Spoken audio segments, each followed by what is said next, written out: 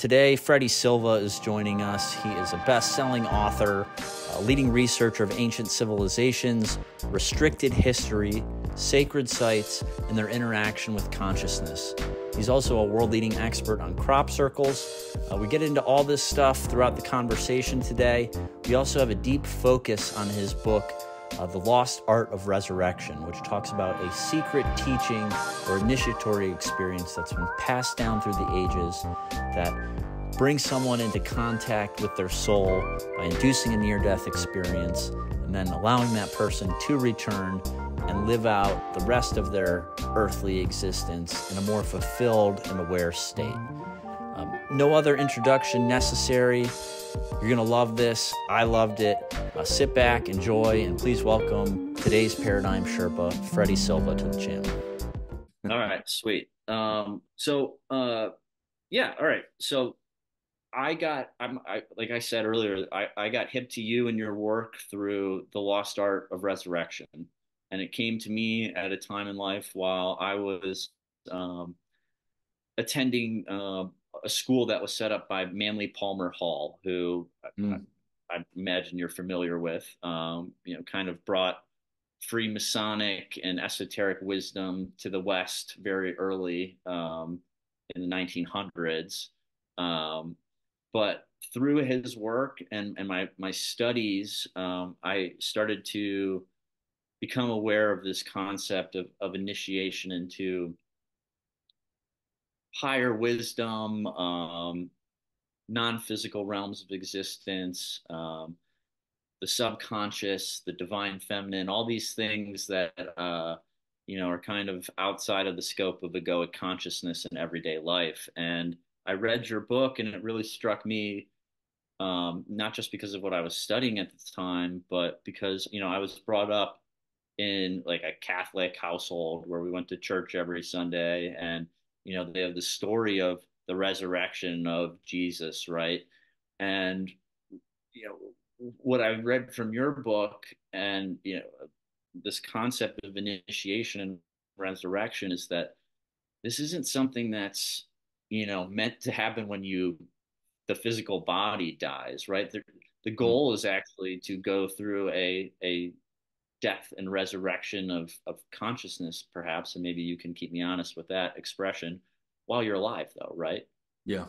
And the Gospel of Philip, the banned Gospel of Philip, is very clear on this. It says one must achieve resurrection while they live. If they wait until the moment they die, they get nothing.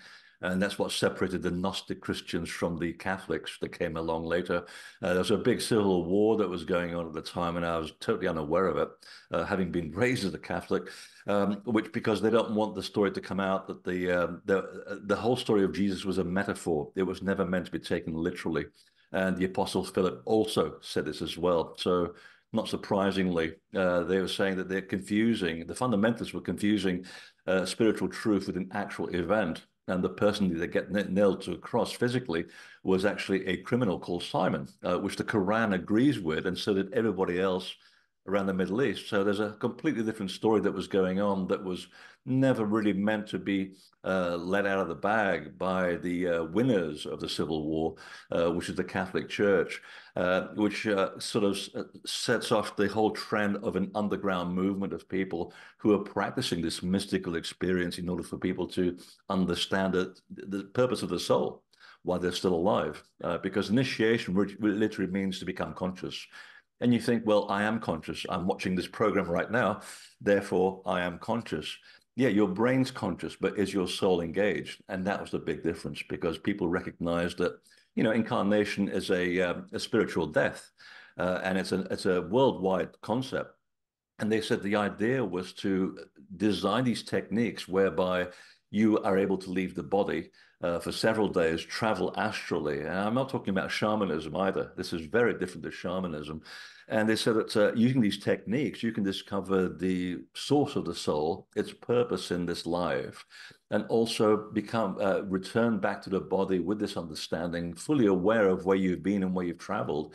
And then you become much more aware and definitive in your life. So your stage of conscious manifestation and the way you walk through life is totally aware. You're aware of your actions. You can modulate your actions. You can even precede your actions by engaging the soul print while you're living and have a certain degree of control over the manifestation process. So these are big things, which of course the Catholic Church just was not going to let you do because they wanted to be the intermediaries between you and God or yourself, because we are the gods we're looking for.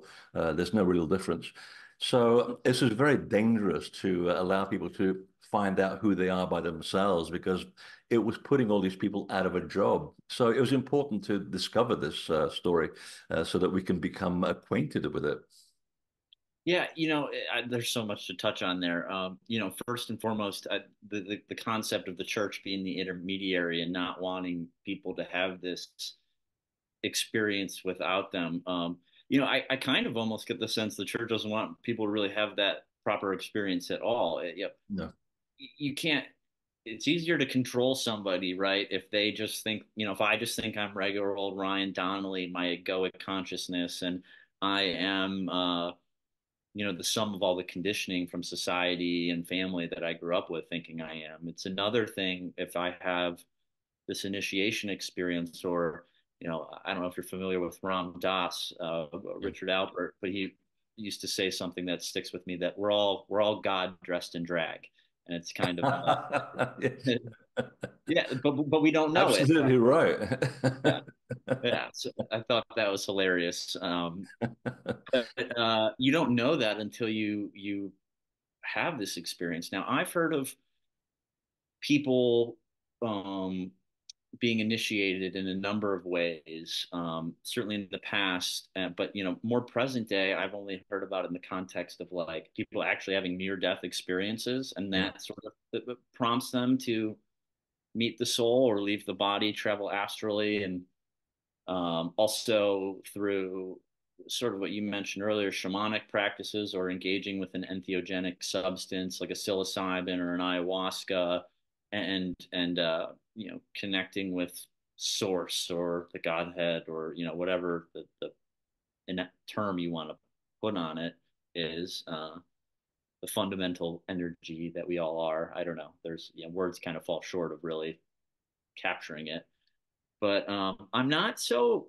like aware of modern initiation. Right? It seems like this practice of initiation was really something lost to history that was really important. Only select people got in. Well, I don't know. So, like, through reading your work and getting more familiar with the concept of initiation, I've kind of seen it both. Like, initiation was a very guarded secret, only to select few, and you kind of had to earn your way there. But then I also like read about the Eleusinian mysteries, and it seemed like there were festivals and stuff that were kind of like mass initiation practices. Could you help me understand, like, if I was it has this always been kind of a secret thing, that you kind of had to earn your way to the rite of initiation, or was it both? Was there mass initiations, and maybe where do you see initiation taking place today, and this whole resurrection process today, if at all? It was secret and remains secret insofar as it's a dangerous practice because it involves an induced near-death experience. I mean, think about that for a second. An induced near-death experience. And my research was following people around the world going back to 8,000 BC in Japan, which is where the earliest mention of this practice took place. And they used to take a poison gradually. And so you're literally killing the person about to be initiated. You are very close to death. And in order to get that kind of process, you have to know what the hell you're doing. So Yeah. it was very dangerous. And also the stuff that you learn on the other side, in the other world, when you brought that back into your daily consciousness, you were totally aware of where you've been and where you've done. So you had control of the laws of nature.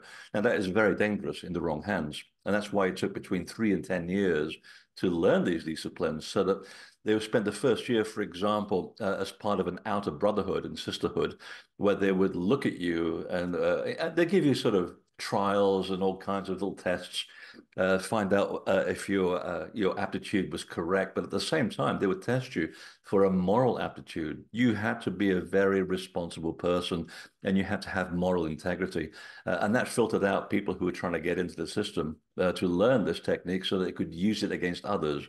That's not what it was about. That's why it was secret, and not because it was nefarious. So there were no mass initiations. Jesus tried to do it, and we don't know why. At the very end of his sort of, so we say, the known life that's been portrayed, because he didn't die on a cross. I mean, his grave is in India, in Kashmir. He died at the grand old age of 80, and the locals just roll their eyes when you want to hear about it. It's like, yeah, he was a guy like anybody else. I mean, thousands of people did this. What's so big about him? He was a good teacher, but there was millions of people that did this as well. It's no big deal. You know, he's over there. Go and see the grave. So they're very matter of fact about it, and it was true. The idea that they were just trying to bring into this whole initiation thing in the middle of towns in Galilee is because he was desperate. And to this very day, the people who still maintain that tradition, which is the Mandeans, which is a highly persecuted Gnostic Christian sect in southern Iran, who are persecuted by the fundamentalist Christians, so it's still going on. They are still angry with Jesus that he was trying to do shortcuts to initiation. And they said, no, no, there are no shortcuts in this. You either have the time to do it or you don't. You just let it go. There are no shortcuts to illumination. So they're still holding a 2,000-year grudge. Now, during my travels, when I was researching this material, I found that in the 1890s, it was still being practiced by a tribe of Native American people in the Great Lakes. And I think it was in the Michigan, up in the mitten of Michigan Okay. Peninsula. And Yeah. I can't remember what the tribe was. It's a very unusual name. And the idea was that they would take this poison over the course of a day that slowly kill themselves, but not enough to physically kill you. You're just literally going under. And they would dig their own graves. They get buried in soil, you know, right up to their heads. And then they'd leave the body for about 3 days. And then to get him back into consciousness, the shaman would take a deerskin bag, fill it with rocks, and pound the body. And that's what got you back into this daily life. It sounds like a very comical and very excessive way to get you back into real consciousness. It was a rude awakening. But it still goes on in Guatemala. It still goes on in the Pacific. And again, they keep themselves to themselves. Yeah. If lawyers got hold of this, they'd basically sue everybody. I mean, how dare you go away for a weekend and have an out-of-body experience that could kill you? You better sign this document. Everybody will jump all over this. So if you're in the right place at the right time, you will be approached. There are people who do watch out for this. And in the Middle Ages in Europe, what they used to do, they used to have the troubadours, which is a very old tradition of storytelling, hanging out in public squares and pubs. And they would, they start singing about, a knight going off to rescue a damsel in distress in this burning tower. And most people would just see that as entertainment. But there'd always be that small group of people who would read between the lines and say, well, wait a minute. If I'm reading the story as a metaphor, the knight is the initiate overcoming these obstacles to try and get to this tower. And the woman basically is, well, she's like a divine bride. And he marries her at the end. That's a great benefit. And they'd say, so what's this really about? So the troubadours would say, well, if you're really interested, you can kind of, if you've got 3 years of your life, come and join us and we'll show you some more. And it was kind of a way to recruit people of their own free will into the mysteries teachings. And that's how it was done. It was a very subtle method of saying, well, we're going to put this out there. If you understand the story and you can see through the metaphor of what we're trying to tell you, then you're obviously already interested. So you're already, 1 foot into the mysteries teachings, and that's how they recruited people. It wasn't because it was a hierarchical thing. It was open to anybody. And I remember reading the story that was written on the spirit door by a servant in the household of the Pharaoh Teti I. So this would have been about 5,000 years ago in Egypt. And it describes the surprise of the servants to be allowed into the secret things of the Pharaoh that he knew, and he was allowed to enter the chamber of restricted access. And then he goes completely stum, doesn't say anything. because you were never allowed to describe the experience because it would prejudice the experience of the next person. You'd read about the experience and you think, oh, I'm going to have that experience. Great, I want to do that. No, no, no, no. We're all different individual souls. We've all come here to do different things. So the point was that to describe someone else's experience would color what you would expect to experience on the other side, and that wouldn't be of any use to you because that's not what you need. Your soul is here to do something else. So that's why that portion was secret. Okay. But at the very end of this false door, they would write, and in the end, I returned into the body and I found the way. And that phrase, the way, is the name of the teaching. We know it by another name in the Far East. It's called the Tao or the Tao, which is still practiced in one way or another in the mystery schools of the Far East. And that is traced back to Japan about 8,000 BC. So it's very part of a very, very old tradition of getting people just to, come in contact with their divine self and making the best of your time while you're still here. It reminds me kind of the Buddhist concept of the bodhisattva, the one who is Yeah, supposed to like reach enlightenment, but stay in the world and carry that enlightenment out and kind of have a ripple effect of exactly. people around them. Would you say, in your opinion, that like we all are here, or we keep coming back, we keep incarnating until we have the resurrection experience and come back from that, fully awakened or, conscious, and then, we don't have to come back, or maybe would choose to come back like as a, there's been so many teachers throughout the Yeah, millennium, and many I'm sure whose names are just lost to history because, they didn't become idols of, yeah. certain cultures. But would you say that's kind of the what you feel is the purpose of existence, is to try and Oh, reach it's the to state do with of, the fact that you come here to have an experience. I mean, the meaning of life is actually really boring when you boil it down. Your soul is having an experience. We've had trillions of experiences, and we keep building up on those experiences and getting the T-shirt and moving on somewhere else. Earth is a bit of an experimental way station in the universe because it's a very physical, dense environment. But at the same time, you make big progress here. You can do all of this in the spirit world that we do here. You can eat sushi, drive a Mini Cooper, have great sex, but because you are a less dense body, the experience is not as tangible.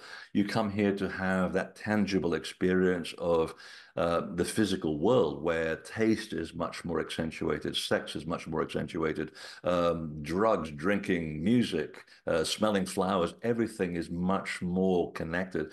And through that experience, because you're engaging with emotion or energy emotion, you make bigger strides. You can discover about envy, love, empathy, anger, war, hatred. All of these things are major polar opposites. And if you learn to do what you came here in your lifetime, well, that's fantastic because you don't have to come back here and do it again because you've had the experience. Now you can move on to Sirius or wherever you want to go. You can hang out on the planet beach for a million years and have a great time with dolphins, which is what I'm planning to do after this particular, a very difficult lifetime. So you don't have to repeat it unless you really, really want to. And that's also a teaching that seems to have been forgotten. You're not on the wheel of karma. I think the wheel of karma has been a little bit misrepresented. I think you're stuck in this sort of wheel that goes round and round and round like a hamster if you don't get and understand the experience. So there's a couple of clinical psychologists, and I'm sorry about the noise outside. There's a lot of construction. Um, you're good. I can't even oh, hear it. good, To be honest. because Yeah. it's bloody loud. Um, there's been some clinical psychologists that have actually got a lot of information from their patients, which we also received during channeling groups, and it's the same information. And they were saying that, yeah, we had people who were lying down on the couch and they had problems with smoking or drinking, and we'd take them down to 10 and we suggest something. When they came back to one into consciousness, they didn't want to stick a cigarette in their mouth ever again. But when they're away out of body, they start describing what's happening on the other side in full detail. And the next patient that shows up in the room picks up the story from the previous patient, which is very strange. So these people have basically had lives that they shared before they were here in this particular incarnation. And what Michael Newton, specifically, the clinical psychologist I'm talking about, what he came to the conclusion was during his experiences with all these patients was that, yeah, you can basically learn from the experience that you have here. And if when you die and you move over, you can say, well, I'm not really satisfied with how I behaved. I want to go back and do it again. So that's plan one. Plan two, you think, okay, I understood where it was, but now I want to understand the point of view of the experience from the victim, or my polar opposite that was, getting me to do things that I shouldn't have been doing. Let's see how the world is from their point of view. So you become the other person and you swap roles. Or you come back to help out, to fulfill another mission because there were several people involved in your particular soul group. So there are all of these parameters involved. But you as a soul, you're a very individual person. So if you've figured out, okay, I think I did pretty well here. I know where I went right. I know where I went wrong. And as long as you understand where you went wrong and you're familiar with the mechanics of that concept, you go, okay, I know where I went wrong. I'm happy with that. I don't have to go back and do it again. So you basically disappear and go and do something else. There's complete free will. Your soul has complete free will. It's really down to you. And at the end, there's no real race against time and to how you're going to develop as a soul. You have infinity to worry about that. Yeah, so it takes a huge weight off your shoulders when you realize that you're in charge. There's no one in charge of you. You're in total control of your own spiritual development. But it goes back to what we were saying about initiation. The whole point of it, and going for these ridiculous and very time-consuming modules where you get yourself buried alive, or you take a poison to kill yourself, just enough to maintain you alive, was to go back and find out, well, what exactly am I doing in the conscious world? How do I make the best of my, 80 years of my life when I'm down there on Earth? Because I want to be aware and awake for every minute and have a degree of control over the process. And then I make the best of the experience. I don't waste a second. And that was the difference between religion, shamanism, and the initiation experience was that really were in total control and you made the best of every minute. So you can then use it to your advantage. And then when you physically die, you can say, okay, now I can go off and have Planet Beach for 1 million years with dolphins and penguins and things like that. I mean, it gives me such a good sense of optimism when I think about all that. Like it does really relieve the pressure, right? Like, Absolutely. yeah, I think most of us, and well, I won't speak for you, but I would speak for the average Joe like myself. We get so caught up. We look outwards a lot for answers about who I am and what I'm doing here, and that kind of, to me, that kind of perpetuates that wheel of karma kind of Mm. experience where you're like, I'm just kind of ping ponging around and I'm not really fulfilled and I'm kind of just like running on autopilot. And that can be a pretty empty and stressful feeling. But, I've never gone through, like, I've never been initiated by somebody, but I have, I would say, peeked behind the veil before. I've had a pretty transformative few experiences with psilocybin mushrooms where I came to, I went through sort of the death of my egoic consciousness. And it was actually a really terrible experience because I saw all the lies I told myself about who I am and what I'm doing here kind of ripped away, and I was clinging to those desperately. But then when I let go, it was actually the funniest thing ever. Like I was literally laughing hysterically because I felt such bliss. I'm like, I am, like I Mm. am everything that's here. And it's so silly that I don't realize that in my everyday waking life. And now, from those experiences, I was able to bring that back, and it's made meaningful changes in my life. But I don't have a sustained sense of enlightenment or consciousness, pure consciousness all the time. Like I still get very caught up in, I'm Ryan Donnelly. I work a 9 to 5. I like to go do activities. But what you said, at the end about like, there's no race, right? We Mm. have infinity, we have all the time in the world. So like, even if you are kind of lost looking externally for answers,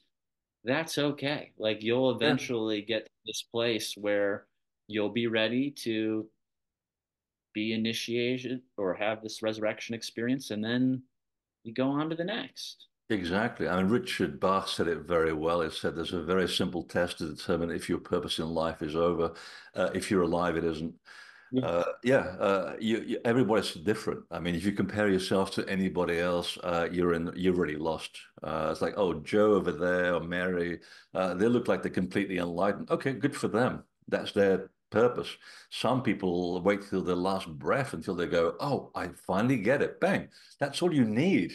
You can be within 10 seconds of physical death and you suddenly have this wonderful epiphany and you go, oh, okay. And that's it. You're cleared. Yeah. And some people get it right from the moment they're born. I mean, there's some kids that are just seem like they're way ahead of the pack, but Yeah. that's their purpose. They've probably been doing this longer than you, but who cares? There's no race.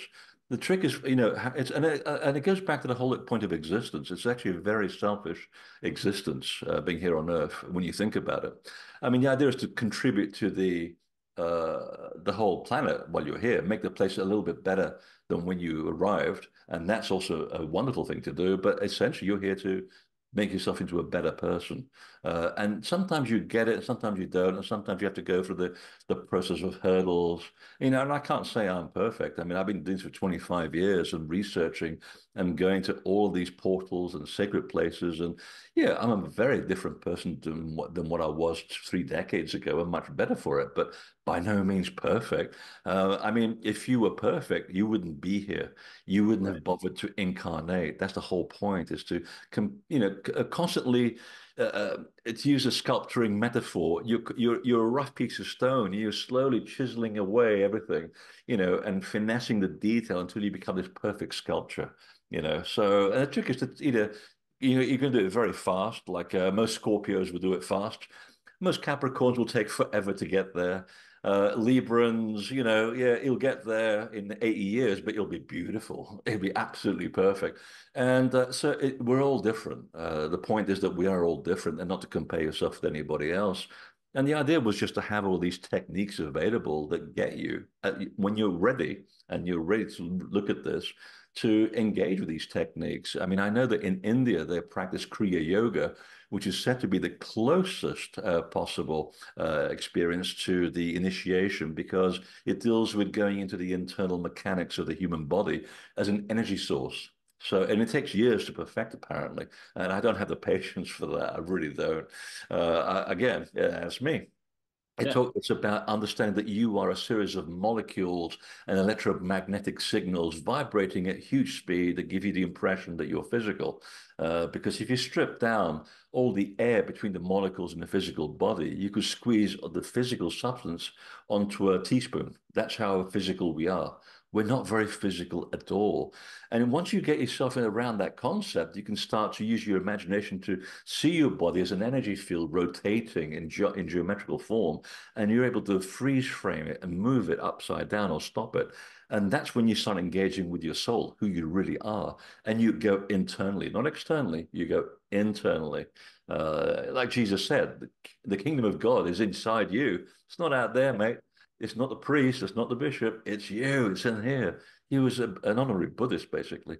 So Kriya Yoga gets to the point where you actually intervene in your own behalf, in your own temple, to become a better person. And like I said, from what I understand, it takes years to get to that point of complete oneness within yourself. It sounds like a very interesting project. But again, it's nothing to do with shamanism. Shamanism is an approximation of the process, or taking ayahuasca is an approximation, because the chemical interaction with a drug and your brain and your pineal gland is giving you an approximation of the experience. It's not the experience itself. And I've heard a lot of shamans in Central America talk about this. And they said, yeah, you can do this. You can do ayahuasca properly. And it's very useful for clearing up a lot of stuff, especially trauma. But it's not the exact experience of initiation. To do that, you really got to go for the near-death experience.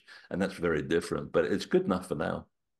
You know, I'm so glad you said that. I go back to my Catholic upbringing. I'm not a Catholic anymore. Don't go to church and stuff. But there's a passage I remember about like a guy who shows up to a wedding and he doesn't have the proper clothes on, so he's able to, come and drink the best drinks and eat the great food, but then he gets kicked out. And, at this point in my life, I look at that as like the metaphor, like kind of comparing the shamanistic practice to the initiation and resurrection experience. Like you the shamanistic experience is the guy showing up to the wedding without the proper gear on. So he has a Yeah. little like okay, come on in, we'll let you in for a little, but then you're not really properly dressed, or you haven't gone through the proper steps, so you can't actually stay here Yeah. and really party with us kind of thing. Whereas what you're talking about, if you follow the proper resurrection experience, then you can stay at the party or the wedding. So Yeah, the you've got to have the right alchemical clothing. wedding.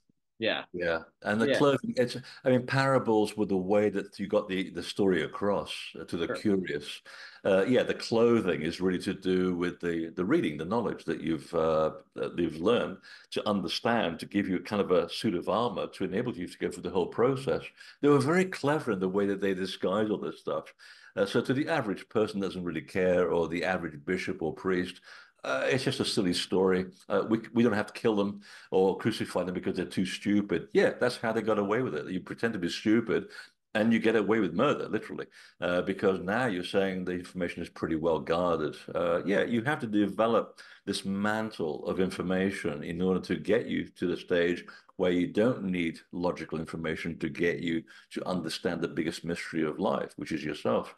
You can't use logic to get there, or even to try to understand it. I've been very fortunate in my life where, as a seeker and a teacher, I tend to go into these places where the practice used to be practiced without really knowing what was going on. And I've left the body, I've been to the other side, I've come back and I've written about it because someone's looking after me because they know more better than I do, or at least they did at the time, I think.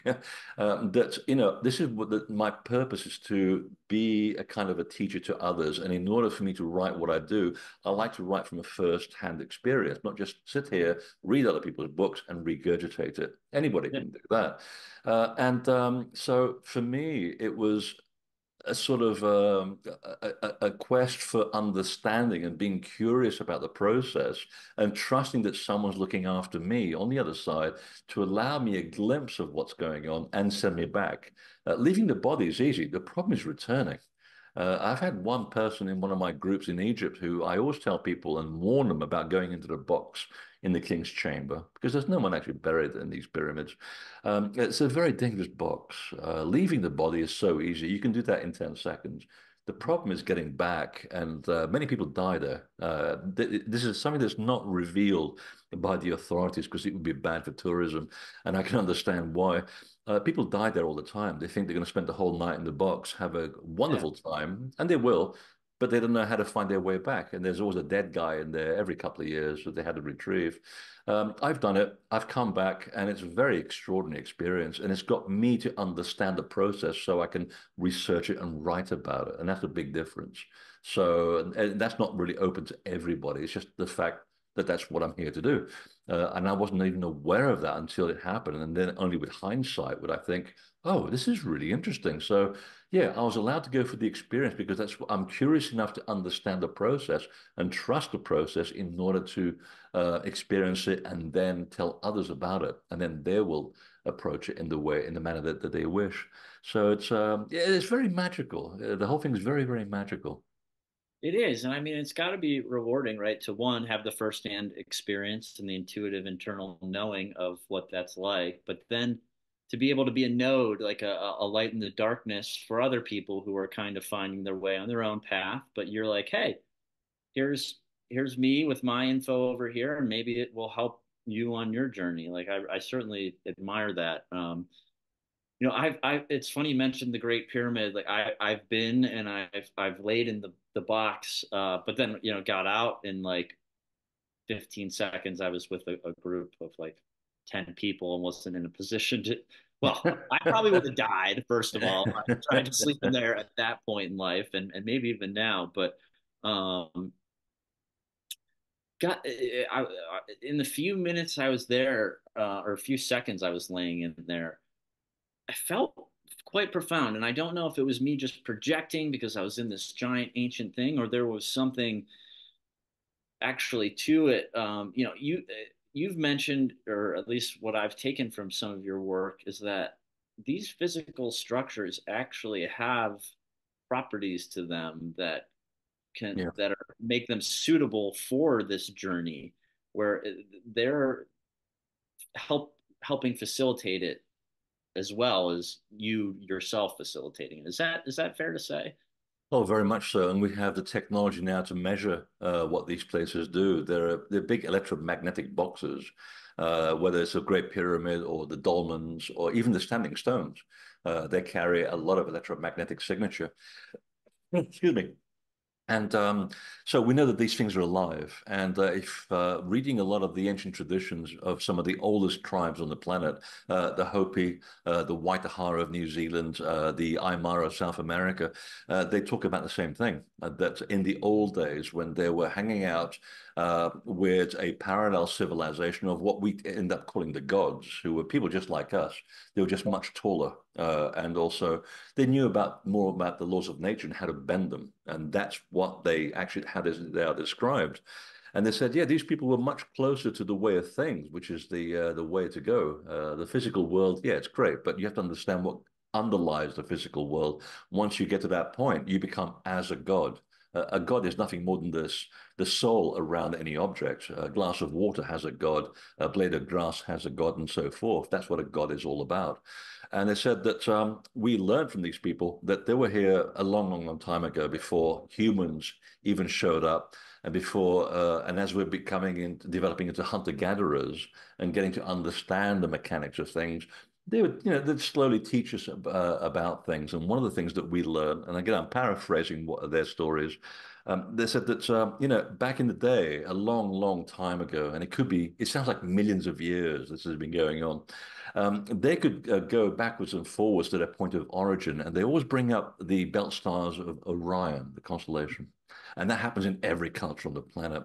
And a specific portion of Orion in the Central American, also in the Pacific, is the M42 cluster, which is the bottom part of Orion if you're in the Northern Hemisphere. It forms a sort of a triangle with the belt stars, and right in the middle of that triangle is this sort of cluster. You can almost see it with the naked eye under ideal conditions. It turns out that it's the biggest star-forming region of the galaxy, and this is now known by NASA. So it's a constant point of creation. And they said this is where we all came from. That's where the gods came from. It's where humans came from, and we can go backwards and forwards using spaceships, or they call them the flying discs in the Hopi tradition.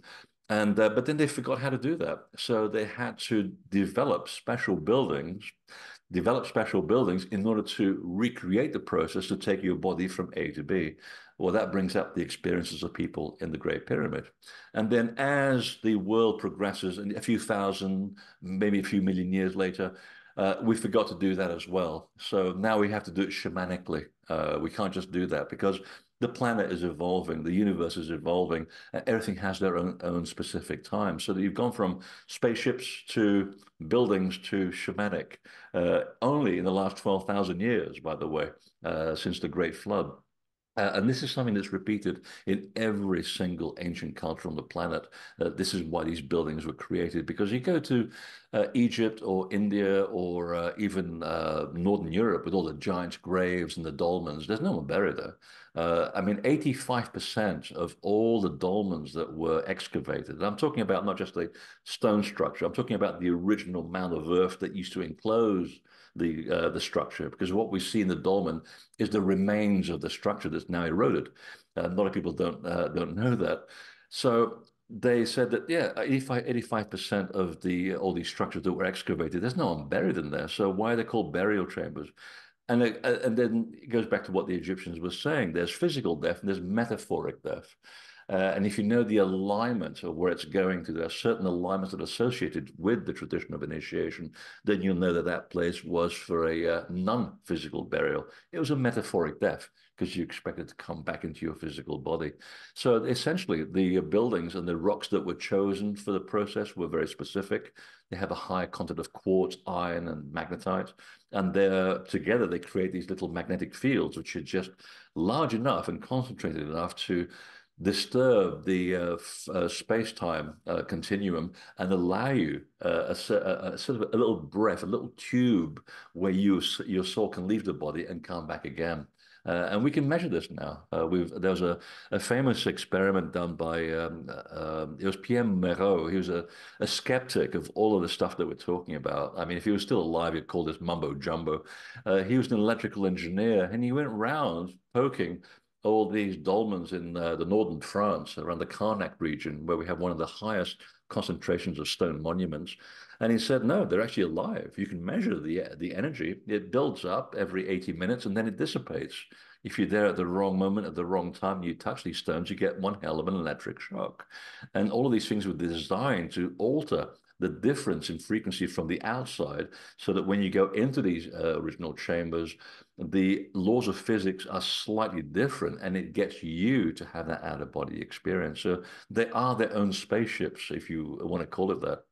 Sure, sure. And gosh, it's a little sad to me when I think about this that it's so lost, right? Like I know we're all on our own journeys and things like that, but you know, there's a big part of me that thinks if more people were aware of the concept of resurrection and these ancient technologies that could help facilitate that process, I feel like people would want to, put the time in to get themselves ready to go experience it.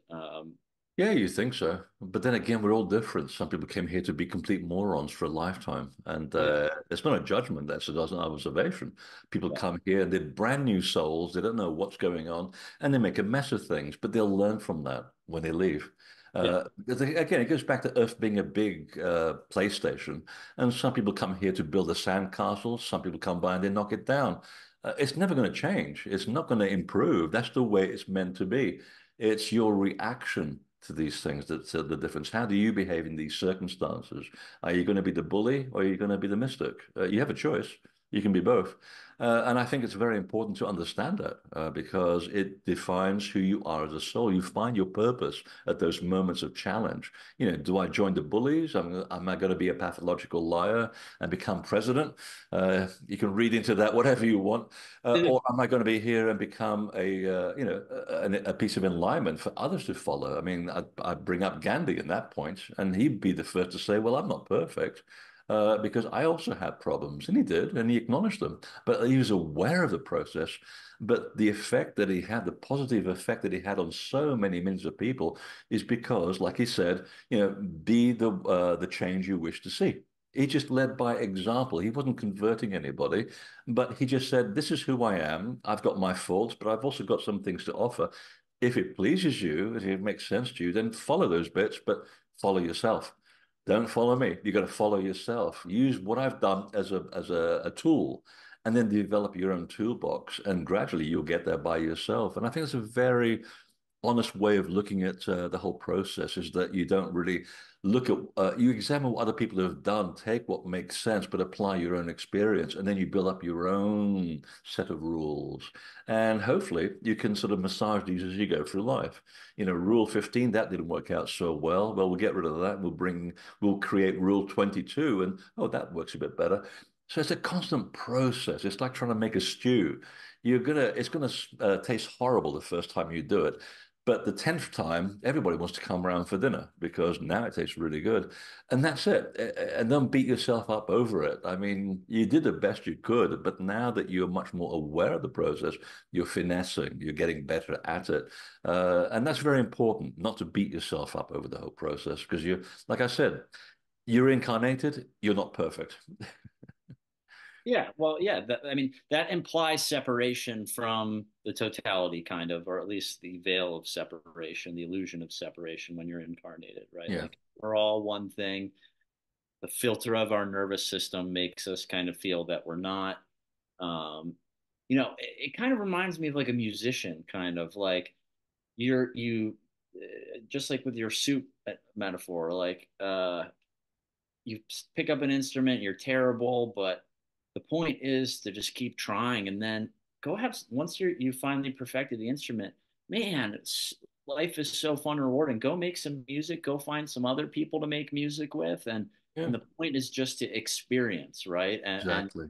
there's nothing really to it besides that. It's like Alan Watts, I think, used to say, like, the point of a song isn't to rush to the end, right? It's to dance while the music's playing and enjoy Yeah. the process. So even if we're not perfect, that's okay. We can still enjoy the process, whether it's one lifetime or trillions of lifetimes on that journey back to perfection.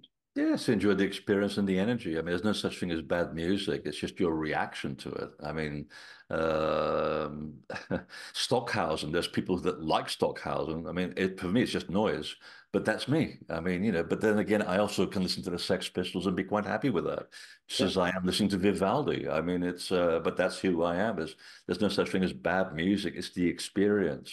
It's the feeling that you get out of it. And that's what's important. No, absolutely. Well, Freddie, I mean, I could talk to you forever, but we are coming up kind of on the hour here. I feel like rather than try and get you to share a bunch more about, all the interesting stuff you do, I think maybe this is just an organic place to kind of close. But um, I want to say thanks for your work. I certainly view it as, a light in the darkness for me. It's helped me with my journey. I've been able to pick pieces Oh, from thank you. things I've read and makes my experience here much more fulfilling. And, I know it's going to do the same for people who get to watch this, and especially if they're not familiar with your work and they go out and read your work and then they, go try and experience the things that, you put out in your work. So, um, yeah, I guess thanks for being here. Oh, my pleasure. Before we wrap, before we go, what's one thing, if you had one word of wisdom or thought to share with people that, you'd want people to know that are to watch this? Do you have anything that comes to mind that you'd want people to know? One message? Um, Drink heavily. It's the only thing that makes any sense. No, I mean it goes back to what I was saying about not beating yourself up. I mean, you came here knowing that's the funny thing about life. You, as a soul, you know everything, but when you incarnate, you end up forgetting everything, and that's part of the process. So the trick is to learn more and understand the process and not be bothered about the fact that you're not getting it right all the time. And just do the best you can every single day. And that's one thing that the Knights Templar, who were part of these mysteries teachings, by the way, who then they changed their name to Scottish Rite Freemasonry. Unlike the London Rite Freemasons, which are a completely different group of people, you don't want to hang out with that lot. Nothing to do with the original teachings. But yeah, these people were drawing from the Essenes, they were drawing from the Mandeans, they were drawing from the Persians, mystics, and so forth. It's a very long tradition. The trick is to learn the techniques and the methods and the tools and try to apply them and do the best you can. Not beat yourself up because you don't know everything. Sometimes you've got to fail, but the trick is not to make a habit of falling down. Okay, you will fall down, and I've done it too, and I'm still doing it. The trick is not to make a habit of falling down and on your face, and if you do, learn from the process. And forgive yourself. I mean, otherwise, you'll be sitting there worrying about everything all the time. Why? It's not going to do you any good. You might as well do the best you can because you've only known so much, and you're enjoying a moment of rediscovery and remembrance. And the more you remember, the more you realize the plan. So if you can get to the point where you can walk your life aware of these things, then you're already 50% ahead of everybody. Not that it matters, but at least you're doing yourself a huge favor, because as long as the more you're aware, the more you're in control. And that's the important thing, is to develop that degree of control over your conscious life, because then it becomes very useful. And I will say this, it's partly a joke, but it is very true that yes, you can win the lottery with these techniques. And I can't tell you how much money I've lost by having the right ticket with the right numbers and then having the right numbers and failing to buy the ticket minutes before the gate closes, because someone comes into the shop and says, "Oh, I haven't seen you in ages. How are you?" And by the time we finish talking, the gates come down, and I've lost another $50 million. I lost $1 billion in the last lottery just before I left for Egypt. And I had this little bird in my head saying, or I call it the management, saying, you want to play the lottery. I said, oh, I think, oh, great, finally get to win. And of course, I'm packing up to go to Egypt. And at the end of the day, I thought, oh, I forgot to play the damn numbers. And I got to Egypt and I checked in on the lottery. This is the mega bucks or something. And it was up to 1.2 billion, I think. And the winning number literally came from up the street. And I thought, you see, this is how it works, because my path was not to become rich as a result of winning the lottery. It's because I have to work hard for what I do, possibly because I was a god or a king or a queen in a former life. And now I have to get used to being a pleb and work hard every single day, which is what I do. So, and I become very philosophical about that. And I get together with people in my group in England once in a while, and we'll sit together. And the first thing we do is figure out from everybody, all right, how much money have we lost this year? And it's like some of the stuff is like, yeah, I just lost 120 million. Yeah, I didn't play the lottery because la la la la la. And it's like the management having a joke at your experience to say, yeah, you can now connect with the bigger scheme of things. You're totally in contact, but that's not your path. We're just showing you a very simple way to demonstrate that you are in contact with your feelings. You can connect with the force, for lack of a better word, but that's not your path. So don't worry about it. And you just laugh it off. But yeah, the amount of money that what I could have done with all of that money and improved the world, but yeah, it's not my path. So why worry about it? So that's my advice. Just, be happy and do whatever it takes and listen to good music, and do what it takes to have a good day every day. I love it, and I love that you get those little winks from the force, if you will, to just play with Oh, it a little bit.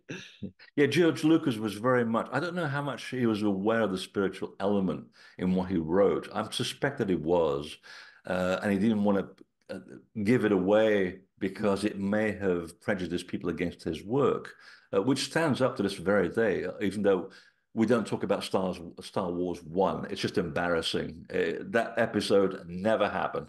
But the Force is exactly the way. It's a tower. That's exactly what it is. And even Yoda is a real person. The character is based on a real guy. I think he's like a yoga teacher in Sausalito, and he talks that way as well.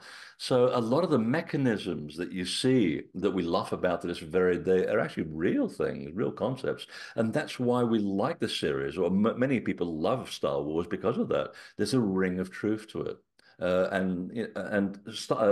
Star Trek is also the same thing. And Gene Roddenberry also attended groups like mine in Britain, and he, under a pseudonym, got a lot of the universal law and rewrote it under a space age theme called Star Trek, and that's why it has a cult following, because you know that it's imparting a lot of information. If you look at Jean-Luc Picard as a character, who's a real person historically, by the way, you check him out.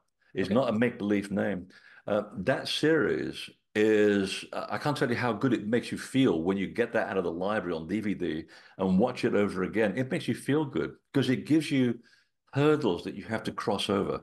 There's always a challenge dealing with new people in the universe. How are you going to behave? How are you going to overcome these hurdles with the Borg or so forth? But they do teach you at the fundamental stage when you strip the space age theme away. They're actually teaching about life and how to live it properly. And the joke, of course, is the one most important character in the whole series that few people pay any attention to, and it's Guinan, the bartender, and she gives you the best information about life and how to live it, just like a proper barman here on Earth. Sure, There's a sure. little joke there, so watch it again. It's very important as a carrier of wisdom. All right. Well, I will definitely revisit Star Trek, and you might be pleased to know that at some point this year, once her book comes out, I'm going to have a conversation with a former teacher of mine, Dr. Krista Noble, and she has a book she's done writing and about to get published about the Eastern themes within Star Wars. So that is the whole focus of her book. Mhm. So I'm I very think I excited. might have to get that one. That sounds very interesting. Yeah, no, it'll be a good one. So I'll at least shoot you an email and let you know when it's out. But Yeah. yeah, well, Freddie, again, this has been an absolute joy. I'm Oh, thanks, Ryan.